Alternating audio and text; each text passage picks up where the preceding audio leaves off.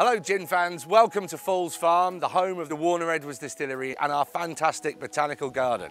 It was inspired by my mum. She was a really keen gardener, really keen cook and massive advocate of the RHS. We use this garden now to create fantastic botanicals to use in our gin distilling.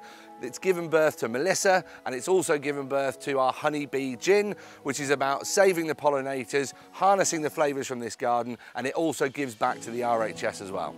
And on the subject of RHS, we've got some absolutely fantastic news. We've just been told that we've been selected to have an artisanal garden at Chelsea next year. So we're going to be taking the farm down to Chelsea with our botanicals and showing you guys why our naturally flavoured gins are so special.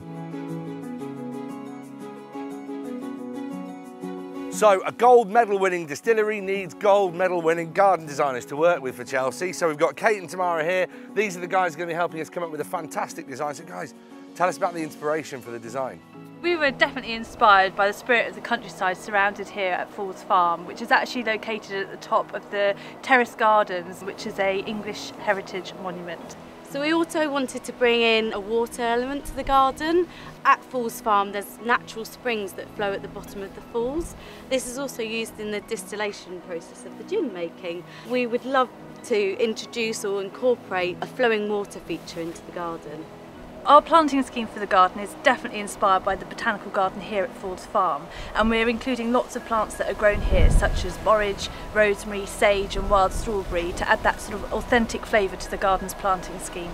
So another key element to our garden and the main structure is our beautiful dry stone wall, which is a direct link to Harrington, the village, because it was said to be built on rocks and water. So we will be creating a really beautiful dry stone wall there. And of course, how could we forget curiosity and satisfaction, the two stills that are so key to the distillation process here at Falls Farm, and we've incorporated that element into our garden by creating two bespoke seats. What a better way to enjoy gin o'clock. So there we go, we've got a fantastic design from the girls, capturing all the elements of our distillery. We've got the copper, the stone, the natural spring water, the terraced gardens, and our fabulous botanicals from the botanical garden. My mum would be over the moon, so join us on our journey as we take the farm to Chelsea Flower Show.